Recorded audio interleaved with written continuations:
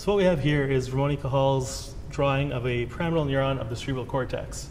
Now, this is interesting to us because the pyramidal neuron, the neuron itself actually, is one of the most basic building blocks of the nervous system.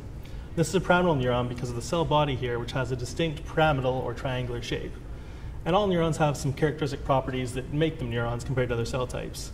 Now, what makes neurons distinct from other cell types is they have these radiant processes coming off of them known as dendrites. These dendrites are the sites where other cells connect with this cell on these small hair-like extensions here, which are known as dendritic spines.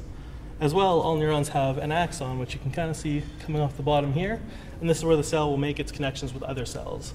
And this is where it will join up with the dendrites of the other cells, allowing communication of these through the nervous system. We're particularly interested in these as neuroscientists because the cell is where we believe things like learning and memory are contained in those dendritic spines, and Cajal was the first to identify them. So pretty cool stuff.